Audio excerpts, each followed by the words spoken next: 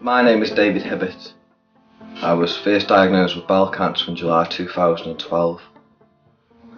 I was told I was terminal in February 2014.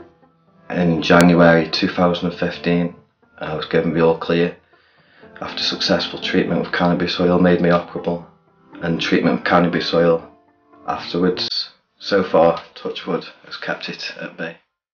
Everything's looking rosy for us. I mean, the plan is now for me and my wife and my kids to, look to get a mortgage, get a house, live a normal, happy life. In the meantime, hopefully I can help people get this word out there and, help people up and down the country.